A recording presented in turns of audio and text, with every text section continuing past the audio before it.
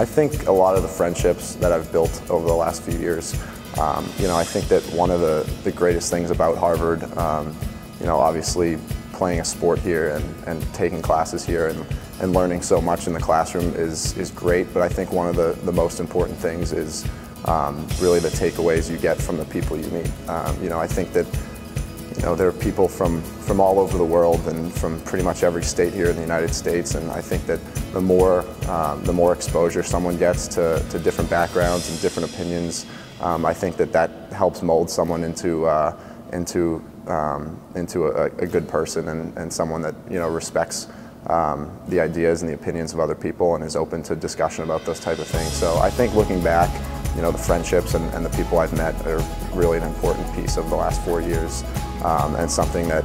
I hope to maintain those friendships for the rest of my life. I mean, it was really important to me, and I think that I can speak for all my teammates, especially the seniors, when I say that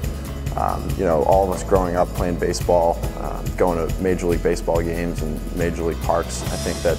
all of us, dream as kids to be in that position someday, to play at the highest level. But at the same time, I think that, focusing on academics is a crucial part of someone's life. I think that you really need that balance between being a good student and a good athlete. And because I always like to say that even if you're at the top of your game playing Major League Baseball, you're probably going to be done by age 35. And I think that it's important to really consider the next 50 years of your life after baseball, when making a decision like coming to an institution like Harvard. And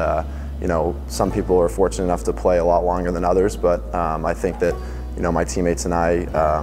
we really strike a good balance between wanting that top tier baseball as well as focusing on academics, because of the fact that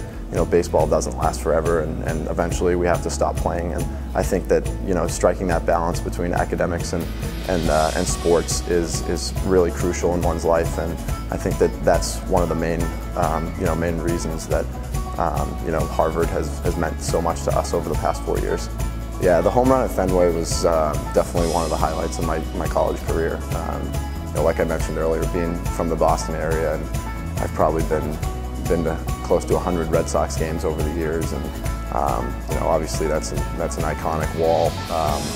throughout baseball. And I was just really fortunate to be able to get back in the lineup after an injury where I missed 9 games, and I'll be honest with you, hitting a home run was the last thing I was expecting, but it was nice. I'm glad that I was able to have some family and friends there and be able to see that, and I think that that's definitely one of the takeaways from the last 4 years, is being able to have that experience and have that memory for the rest of my life.